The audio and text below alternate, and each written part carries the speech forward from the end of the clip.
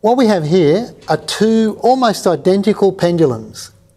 Now you can see that the motions of them are independent. You can see that the motion of one has no effect on the other. It doesn't matter what I do with the other, they're just swinging as though they're completely separate. The word that scientists use is uncoupled pendulums.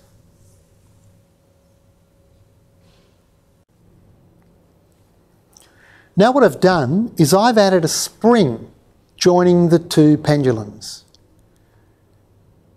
Physicists call this a system of two coupled pendulums. Now let's see what happens to the motion now that there's something joining the two. I'm going to try to move just one of the pendulums and see what happens.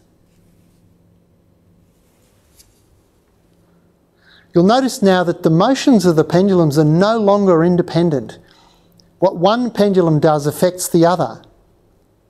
In fact, if you look really closely, you should notice that from time to time, one of the pendulums will stop moving while the other one is moving, and then they'll swap over, the other one stopping while the other one is moving.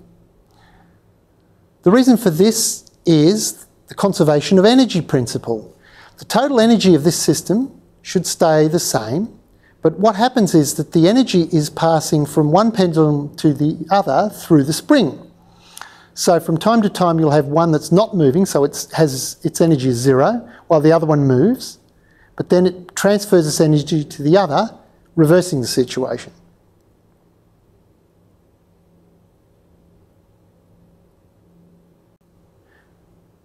Now, because there are two pendulums, it turns out that all those complicated motions you saw before can be broken down into a mixture of two motions that we call modes.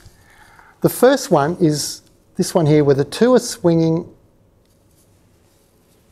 exactly the same time in the same way. And you'll see that they always stay in sync. Neither of them ever stops. And the other motion, sometimes called a breathing mode, is when they're moving in opposite directions, like this. They're still in sync, but always moving in opposite directions.